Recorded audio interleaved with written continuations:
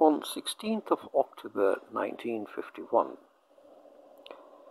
Mr. Liaquat Ali Khan was shot at close range by a chap by the name of Syed Akbar, son of Babrak of Sfargil Jadran. He was an Afghan national of Khosht in Afghanistan. The Prime Minister Liaquat Ali Khan died. However, on 14th of August 1951, in Jahangir Park in Lahore, Liaquat Ali Khan said, "I have neither wealth nor property, and I am glad, for these things weaken faith. I have only my life, which I have dedicated long ago to my people and my country, and then when the need arises, I assure you, I will not lag behind others to shed my blood for Pakistan."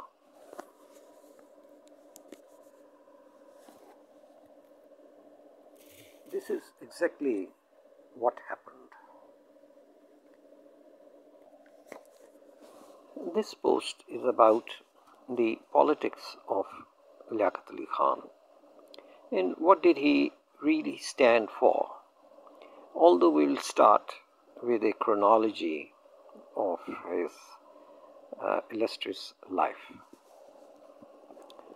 He was born on 1st of August at Karnal, East Punjab, and he received his education in Quran, Sunnah, and reading, writing, arithmetic, and this was 1898.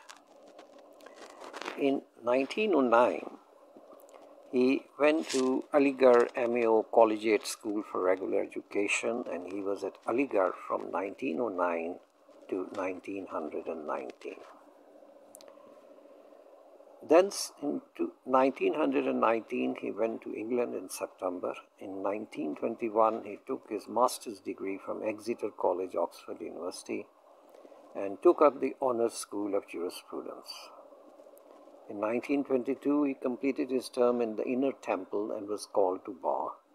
In 1923, he came back to India and started his political life and joined the All India Muslim League in 1924.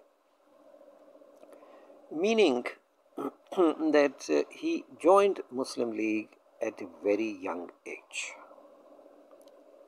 He was elected member of the UP Legislative Council in 1926, and he remained there till 1940.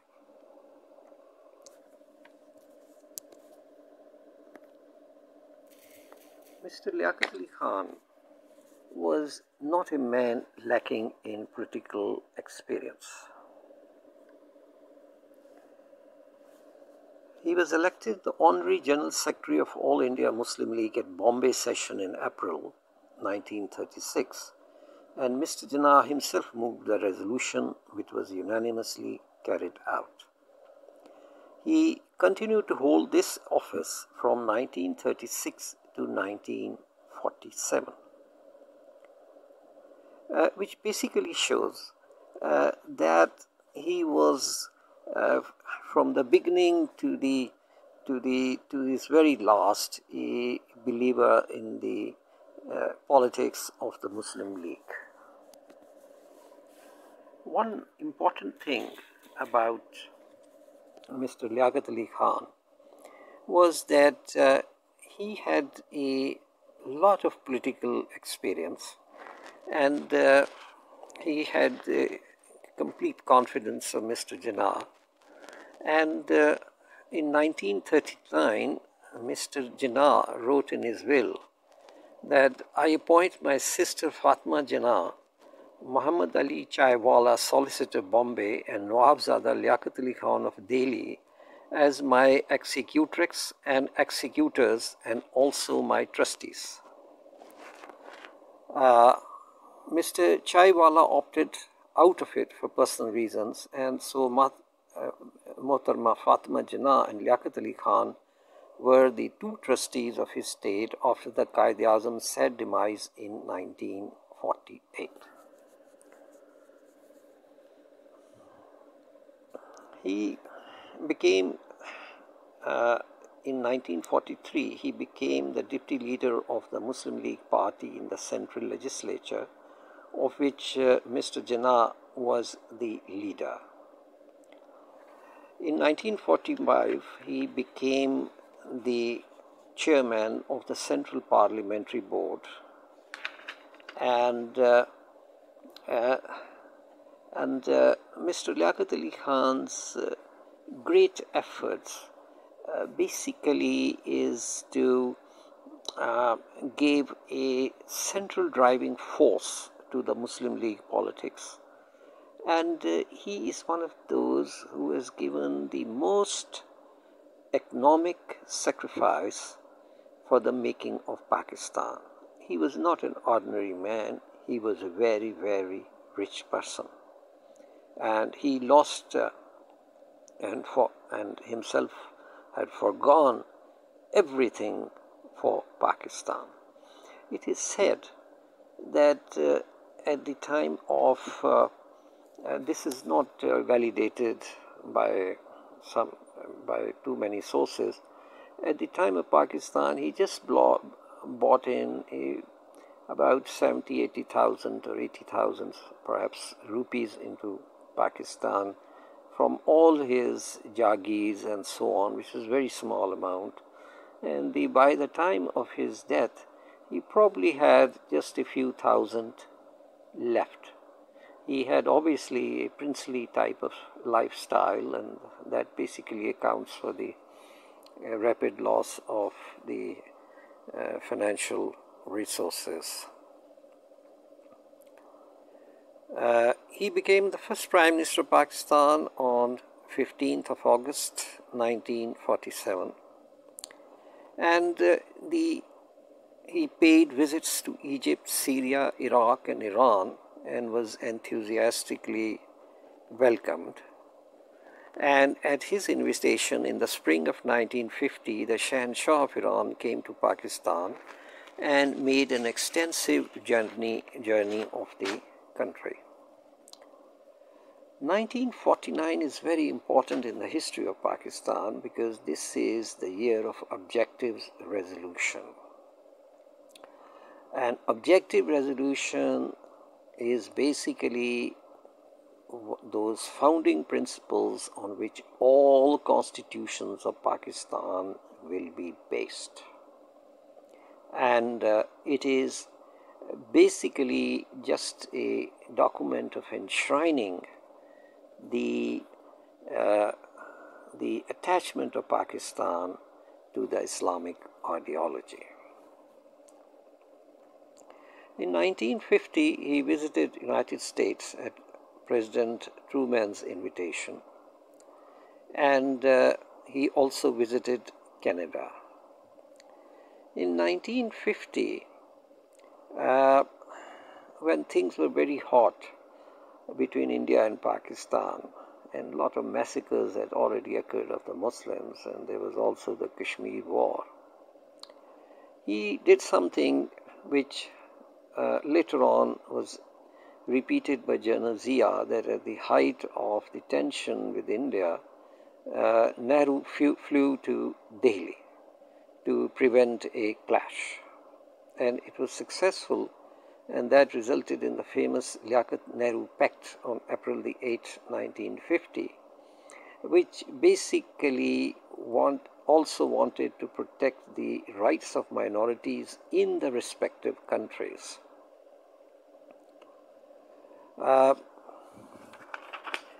The subject of this current post is what was the politics of Mr. Liaquat Ali Khan versus the big powers of the world. It is generally said in ordinary media that Mr. Liaquat Ali Khan was somehow he chose between USSR and the USA, and thus set the Pakistan's future foreign policy. It is correct that Mr. Liaquat Ali Khan set up many things in the beginning. He was the one who steered the country after the death of Mr. Jinnah. And my days, it is generally said that Mr. Liaquat Ali Khan was himself not a healthy man at this age, and he probably had some heart disease, which was somewhat significant, if the records and the things are correct. My personal impression is that it is only the later day historians who just think that in the times of 1947, 851, there were two powers, one is Russia and the other is USA. This is not really fully correct. Britain was not yet a completely dead power. It still had colonies in many parts of the world, and it was quite active in this part of the world as well. It is said that in the closing years, Liaquat Ali Khan did not have very good relations with the UK ambassador, what was High Commissioner to Pakistan, as Pakistan was in the Commonwealth, and he preferred that somebody else would, like Chaudhry Muhammad Ali, would deal with that person. There is a book by Mr. Nur, who was a PA to one of the earliest ministers of Pakistan, and who was at that time ambassador to Iran. And there was also a tribute by Palestinian Mufti of Palestine, which basically showed that it appeared that Mr. Liaquat Ali Khan, on one hand, wanted to move Pakistan away from the United Britain, as Great Britain as they used to call them, what is UK now, and at the same time he wanted to develop better relationships with the new rising power, the USA. And he was one of the first to realize the rising importance of China. So Pakistan recognized China quite early on compared to other countries. Many countries of the world did not recognize People's Republic of China. They instead recognized Taiwan, who were in the American bloc, till the time when USA itself recognized People's Republic of China, and that was quite late. That was 1970s. So what did the foreign policy of Mr. Liaquat Ali Khan really was? If we go by Nur Ahmed Nur, it appears that Liaquat Ali was taking interest in the Middle Eastern politics and in the neighboring Iranian politics, in the sense that he was siding with the Arab cause and the Iranian cause regarding the preservation of their resources for themselves, the oil in case of Iran, and the issue of the Suez and other issues in case of Egypt and so on. And he seemed to be a very strong believer in the Palestinian cause. There's a speech of Mr. Liaquat Ali Khan. In a speech in Gujranwala on March the 18th, 1951, Liaquat Ali Khan said as follows: Pakistan is neither tied to the apron strings of the Anglo-American bloc, nor is a camp follower of the communist bloc. It steered clear of the inter-bloc rivalry and has absolute independent foreign policy. Pakistan has all along been uninfluenced by the inter-bloc struggle and has supported the cause which is considered to be just. The record of the United Nations debate bears a testimony to this fact. Sometimes we agreed with the Western Bloc and sometimes with the Communist Bloc, and as the situation and the matter under discussion demanded. Pakistan can pursue an independent course because it is not under the obligation of any foreign country. We have not been given assistance by any country of the world, and whatever we have achieved have been through our own resources. Therefore, the question of subservience in foreign policy does not arise. Now, this is a very clear testament to what Liaquat Ali Khan had got in mind. Interestingly, he quoted in this speech the instance of non-devaluation by the Pakistan government and asked his foreign policy critics whether it was possible for Pakistan to stick to this decision had her policies not been independent of foreign influence.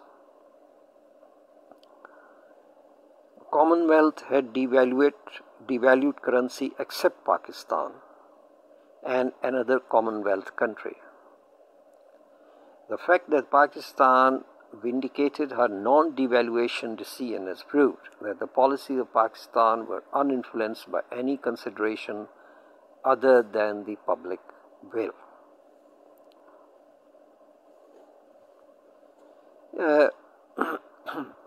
And he also wanted the establishment of International Islamic Economic Conference and Pakistan's leading role in that sphere.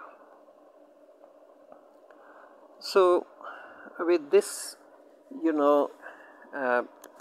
for any reasonable person, it would be very clear that Mr. Liaquat Ali Khan did not have any type of subservience in question in his mind.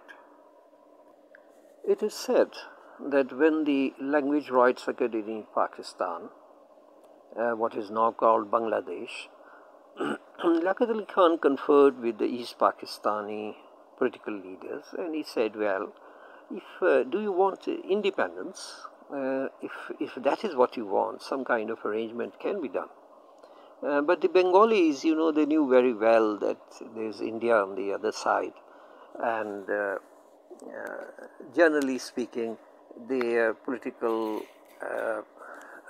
internal politics in Bengal and their various political parties, they had a kind of their own type of politics, and the central government of Liaquat Ali Khan may or may not interfere in that as long as there is no law and order issue or any issue concerning India.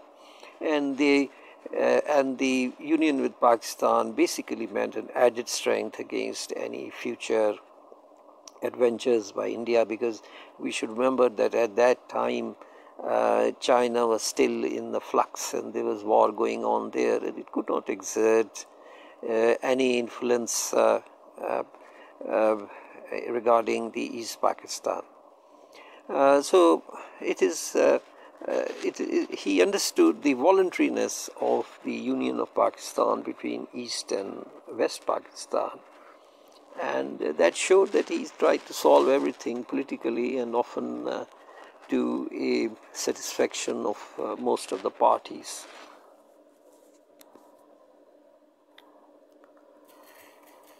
When he died, there have been many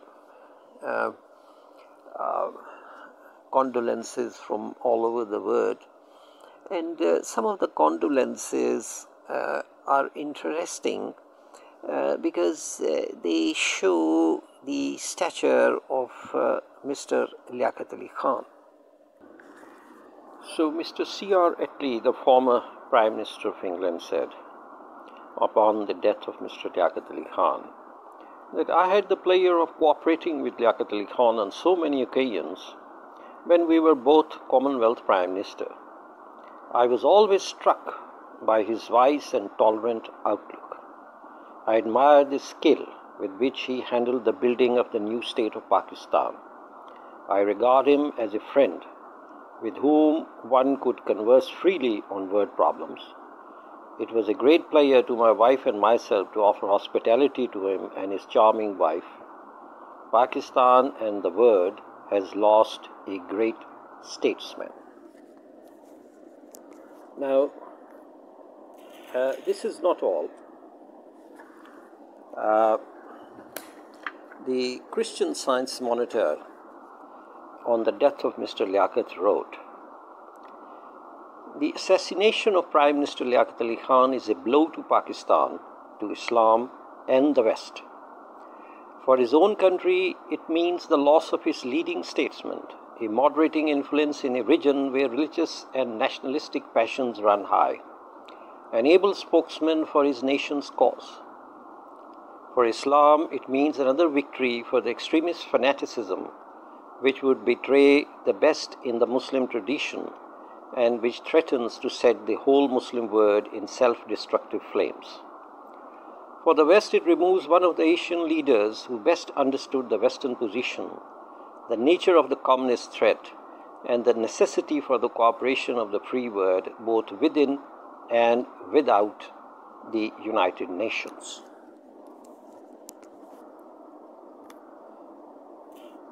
Mr. Liaquat Ali Khan was everybody's person, so it is appropriate that I should state what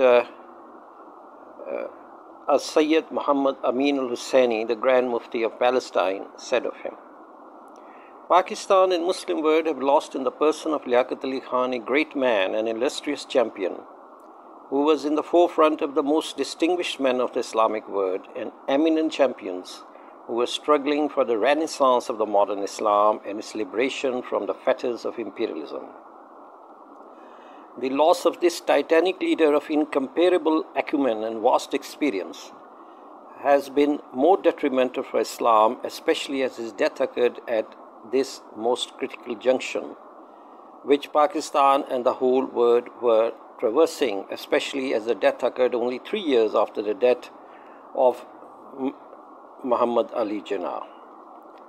I came to know of Liaquat Ali Khan when he was working for the liberation and establishment of Pakistan with the Quaid-e-Azam, and I also saw him several times during his passage through Cairo on the way to Europe and America in the service of Pakistan and the Muslim world.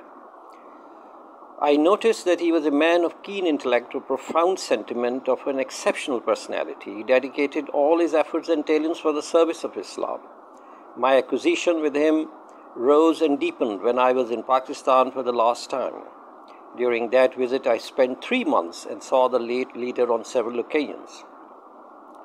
My faith in his sincerity and capacity were thereby heightened, while my appreciation of his talents and attainments were enhanced. It was on account of these that he was selected to take the place of Quaid-e-Azam and assume the position of the national leader and Prime Minister. He stood firm and unfaltering during all crises that his country was destined to face. He carried the standard of Islam high in Asia. His name will ever be illustrious in the annals of history, and his name will ever be remembered for his wise and sound policy, which will be followed by his successor at the helm of the state." And he was supposed to make a detailed journey of these Middle Eastern countries, which was also revealed in one of the things. Now, the question arises that once we have established that Liaquat Ali Khan was basically all men to all people, and he was somewhat closer to non-alignment rather than any power block. Whether he was popular in Punjab during his prime ministership is a separate question. Actually, what happened was that when Liaquat Ali Khan Sahab assumed office as Prime Minister, and before that, it was not envisaged either by Mr. Liaquat Ali Khan or Mr. Jinnah or by many other people that there would be so much bloodshed during the creation of Pakistan, that is subdivision of India, and there would be such whole-scale massacres, and this would be followed by an atmosphere of distress, and people will migrate in great numbers from one side to the other side, and this was not really envisaged. And what was actually thought was that after the making of Pakistan, there will be about 15–20% Hindu and Sikh community in Pakistan. And Pakistan had adopted the Government of India Act 1935 as its first working type of constitution with slight amendments. And my personal view is that the reason the Constitution of Pakistan took time till 1956 and it started making constitution seriously in around 1954 is basically that there was this problem of the parity between the share of East and West Pakistan. The East Pakistanis were obviously in majority, and West Pakistan about 56%, 44%, something like that. West Pakistan was in a minority.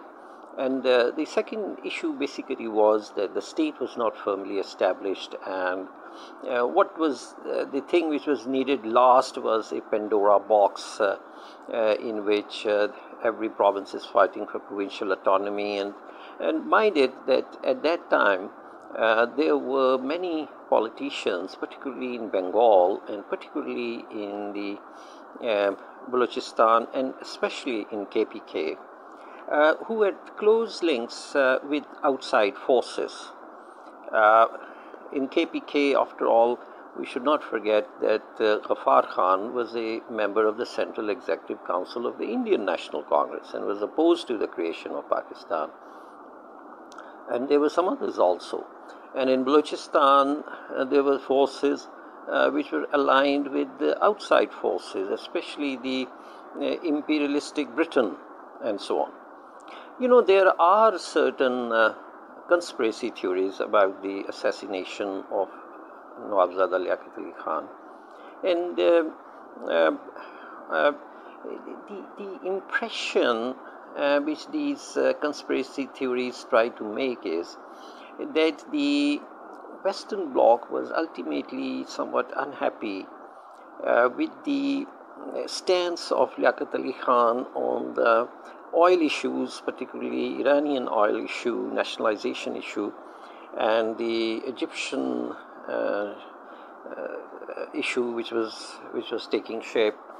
And they were probably also unhappy with the constitutional issue, which is the 1949 Statement of Principles, which made Islamabad, Pakistan, bind to the principle of Islam in the constitution and all further constitutions. And probably also because they might have felt, certain powers might have felt, that Mr. Liaquat Ali Khan is more interested in USA than in Britain. And it is not surprising that one of the persons who killed Liaquat Ali Khan, the person who is supposed to who killed Liaquat Ali Khan, had some type of connection with the previous regimes controlling India and part of the border with Afghanistan. There are even people who state that Syed Akbar, the man who killed, was once, he was just practicing on a wall, and somebody asked him, "What are you doing?" And he said, "Well, I'll kill the Prime Minister of Pakistan." and he was practicing on the wall in Abbottabad or some area like that. Well, there are stories like that. But one thing which is worth describing is the passage of Syed Nur Ahmed's book From Martial Law to Martial Law, and he's saying this is from 1919's martial law to 1958's martial law. I will read a few excerpts from this book, and then I'll be closing this with my own impression of the various issues, that why Liaquat Ali Khan has not been given the position posthumously of after his death of the kind of heroship which was deserved. And over the years there is less and less tendency to talk of him, because that did not suit the politics of certain people. One of the probable reason is that Liaquat Ali Khan Sahab, because of the unexpected refugees coming from UP, CP, and these were his electoral areas. This is where the basic planning of the Pakistan future state used to be done. And obviously those Muslims in India, they knew that they will not be able to immigrate en masse in this small country, and yet they supported it for the sake of the Muslims in what is now the north, that is the West Pakistan.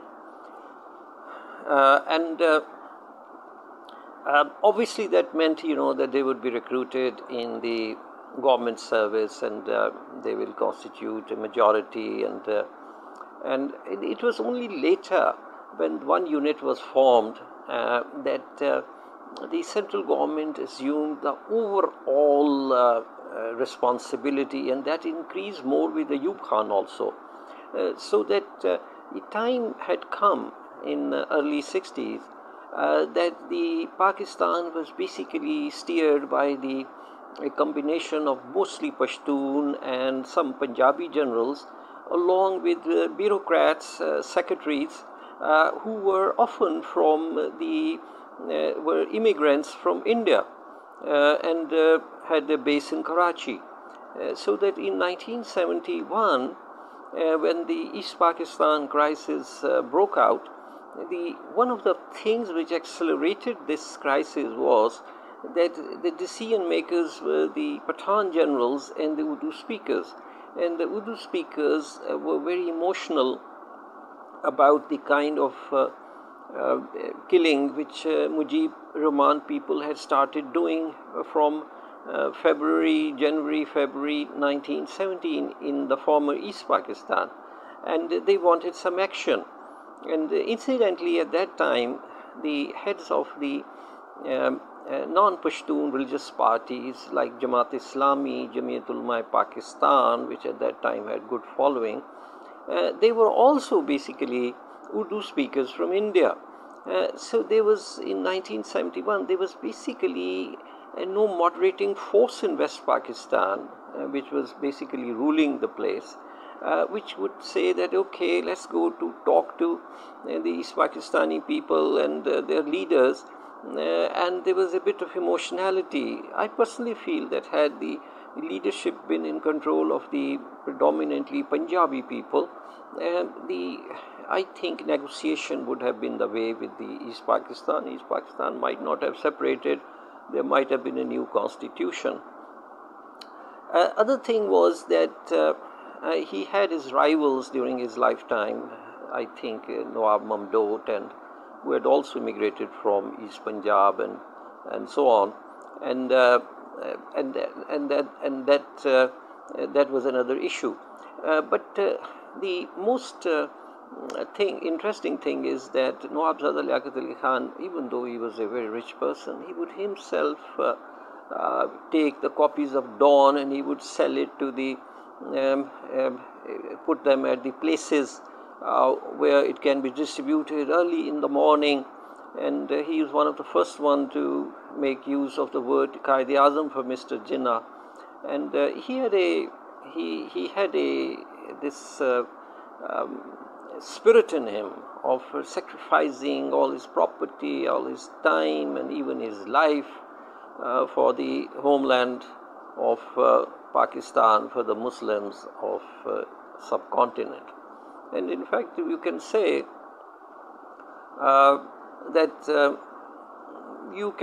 that he was indirectly, like Mr. Jinnah, the creator of not one Islamic state, but of two Islamic states later on, Pakistan and Bangladesh also. This brings me to the conspiracy theories once again, that there were certain conspiracy theories that certain officers who were recruited by certain people of Balochistan, certain rulers, and who were not happy with Mr. Liaquat Ali Khan, and they were the kind of people who really wanted Liaquat out, and might have been involved in hiring this hired assassin, Syed Akbar, and that type of thing. Syed Akbar was killed on the spot, and the various inquiries which were done later, even that airplanes, they had mysterious accidents, and it was basically, there was definitely a cover-up of the Liaquat Ali Khan's murder. But the description cannot be complete without the mention of Begum Liaquat Ali Khan. Begum Liaquat Ali Khan was an intellectual, there's no doubt about that. She was a very highly educated woman of her time, and she was the second wife of Liaquat Ali Khan, and Liaquat Ali Khan's progeny is obviously, she had two sons. Begum Liaquat Ali Khan was also ambassador after the death of Mr. Liaquat Ali Khan. She was also ambassador to many countries for Pakistan.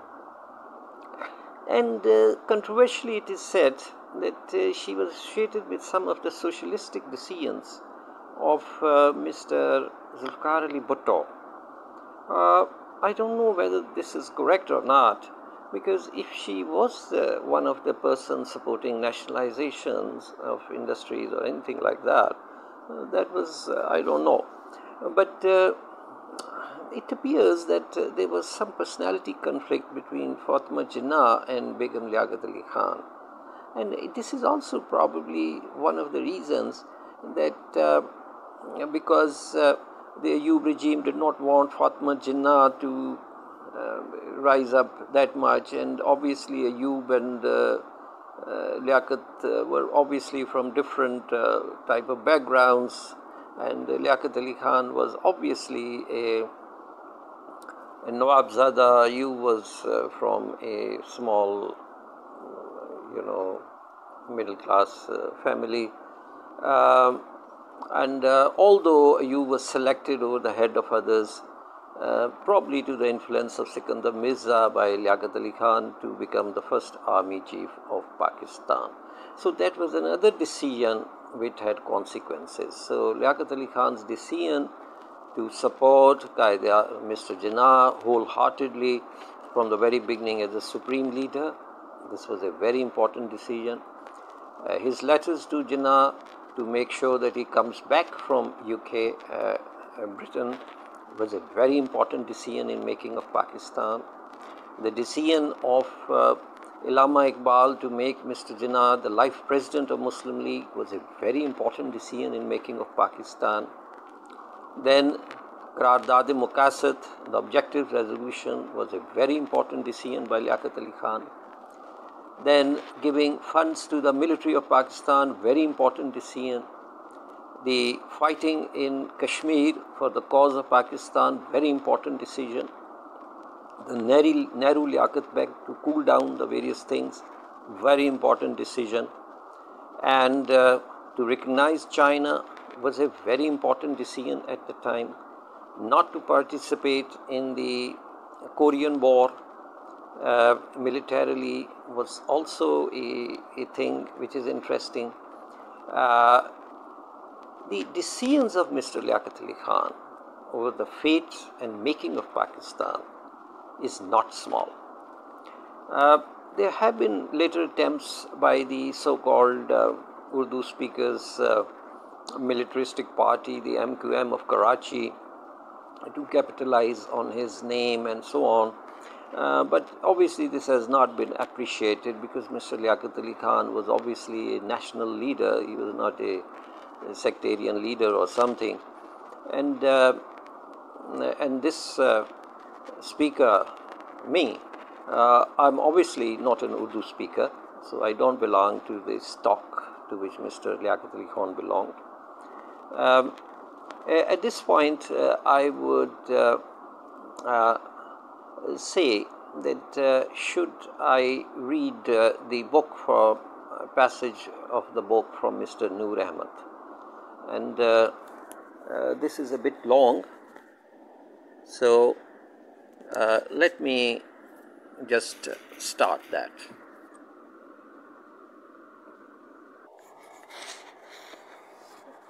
Allow me to quote from the book From Martial Law to Martial Law by Syed Nur Ahmed. It was published in 1985 by Vanguard Books, Lahore. On page 313, it writes, after the assassination of Liaquat Ali Khan, that the last instructions Raja Ghazal Ali Khan had received from Liaquat were to prepare to return to Karachi for consultation on the proposed joint declaration of Pakistan, Iran and Egypt. After the sudden change, the Raja waited about a week. Then he sent a telegram to the new Prime Minister asking that the file be studied and new instructions sent to him about visiting Karachi. In reply, the Raja Sahib received a telegram which said that the Prime Minister was very busy but would look into the subject at his earliest convenience.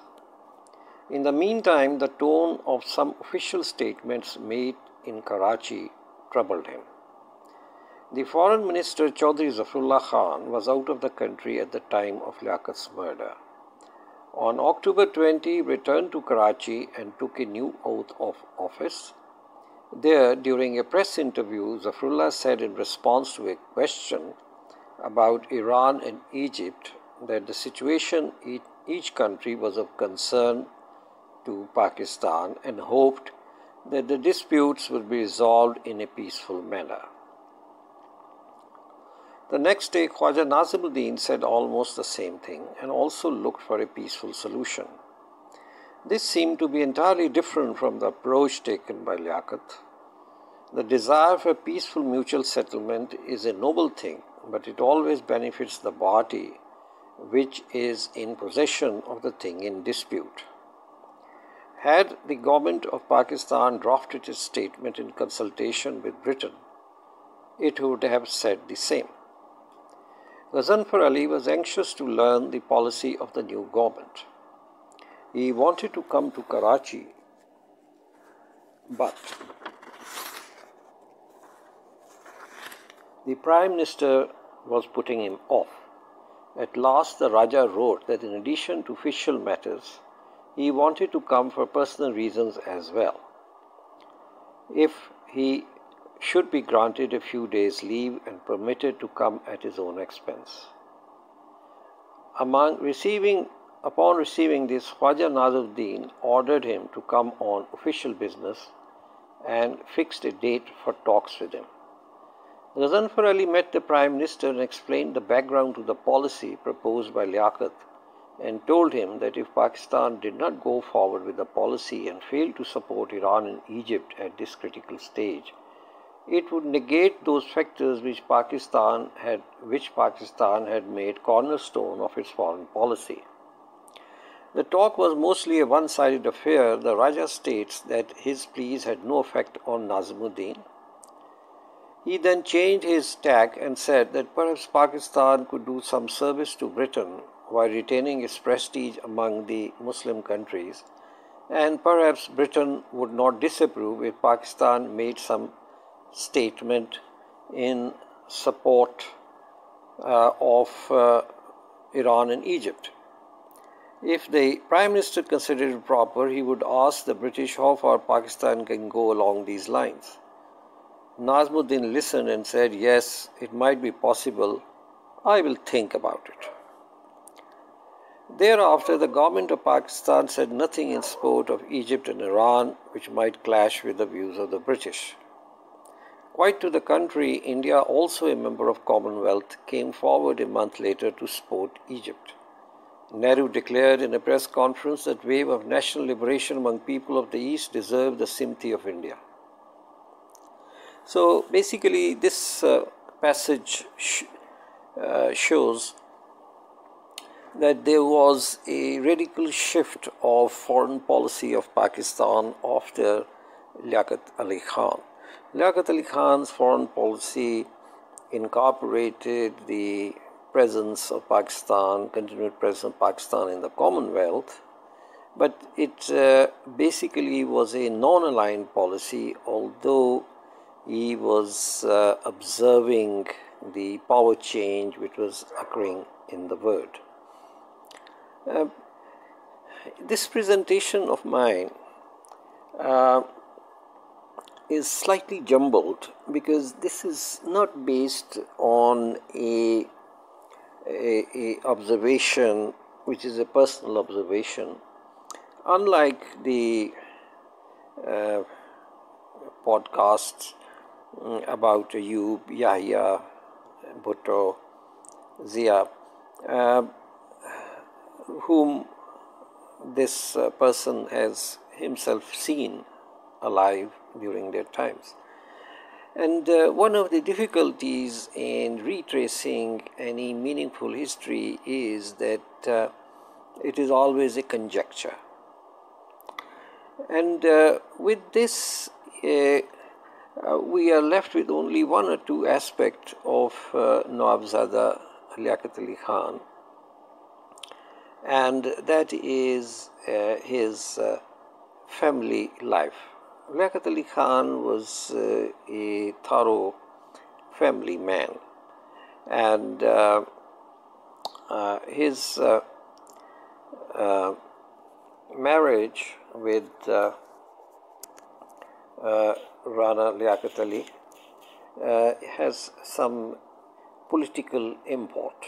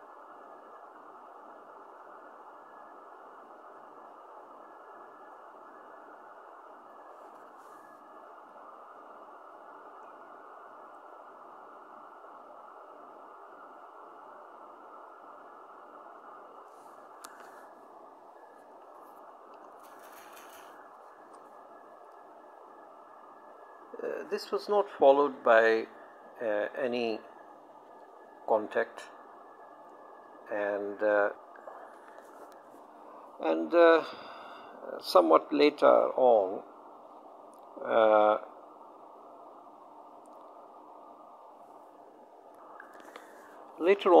when Mr. Liaquat Ali Khan was elected to become the Vice President of the UP Legislative Council, she wrote an epistle to Mr. Liaquat congratulating him. And so it was with this issue, and then there was some link And in December 1932, Miss Pant tendered her resignation to the college and moved to the Maidan Hotel, Delhi. The marriage took place in April 1933 in a small room where the elder brother of Liaquat Ali Khan, Nawab Syed Ali Khan, was present. The Imam of the Jamia Masjid and Mr. Advani, her co-professor, Miss Miles and Sir Manakshi Dadabhoy, President of the Council of State in Delhi, also attended. Before the nikah took place, Rona firmly embraced Islam as a religion, and before that she belonged to a Brahmin family but which had converted to Christianity. After the formation of Pakistan, Liaquat Ali Khan was obviously a good singer also, and he was also a captain of the school cricket team. So he was quite a outward type of person, a kind of appearance which he gives is that of a academician, but he was obviously an all-rounder in everything. There is finally there is much talk in certain circles about the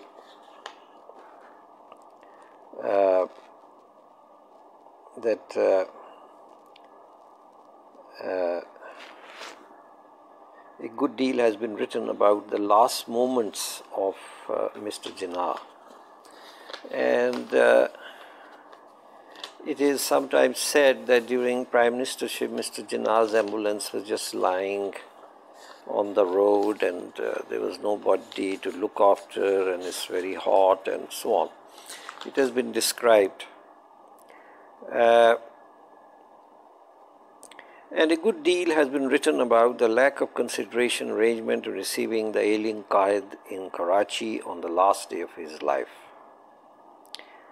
I can join issue with Liaqat's distractor on this score. I am reading from the book Liaquat Ali Khan, the Builder of Pakistan. I was then the administrator of Karachi, and my brother Syed Kazim Raza was the Inspector General of Police. We were required to be at the airport whenever Quaid-e-Azam left or returned to Karachi. Both of us were completely unaware of his return to Karachi from Quetta on that fateful day. It was at 10:30 in the night that my telephone rang. At the other end was Lieutenant Commander Mazhar Ahmed, ADC to Governor General, who met his tragic death in air crash in Indonesia later on. He told me that Prime Minister wanted me at the Governor General's house forthwith. I wonder why the Prime Minister should call me to the Governor General's house, since his own house was only a few yards away from mine. My heart sank when I entered the Governor General's house. The stillness of the atmosphere was oppressive.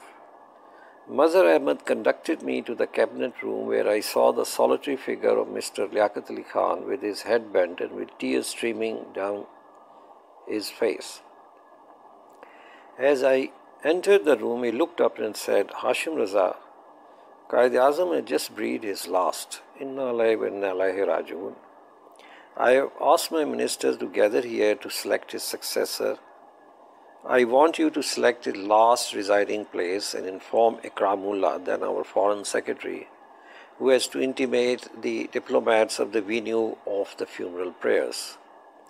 Please request Allama Shabir Ahmad Usmani to lead the funeral prayers." I could not resist the temptation of observing that as administrator of Karachi, I should be informed of his return to Karachi to enable my brother Syed Qasim Raza to make the necessary security arrangements. The Prime Minister told me no one except Colonel Knowles, military secretary to the Governor General, knew about the return of Qaid, and Colonel Knowles had strict instruction from Miss Jinnah, she's Fatma Jinnah, to keep the arrival as top secret. It was Colonel Knowles who had ordered the ambulance, which unfortunately broke down on the way. So, with this, I end this very long interrupted talk about Mr. Liaquat Ali Khan. But one thing which I must say is that the importance of Mr. Liaquat Ali in the creation of Pakistan, along with Mr. Jinnah, cannot be underestimated, and it cannot be suppressed. Just because later on the politics of the provinces of Pakistan was not towards the unity of the country, and later on there were ethnic problems, but the role of Mr. Liaquat Ali Khan is needs to be emphasized, and it needs to be researched more. In common newspapers, generally they give the impression that as if Mr. Liaquat Ali Khan was a stooge of the USA, or that he had infuriated the Soviets of that time, or that another impression is that he was instrumental in giving the control of Pakistan in the first 25 years to civilian control to immigrants from India, or that his wife was very much opposed to Miss Fatma Jinnah or something like that.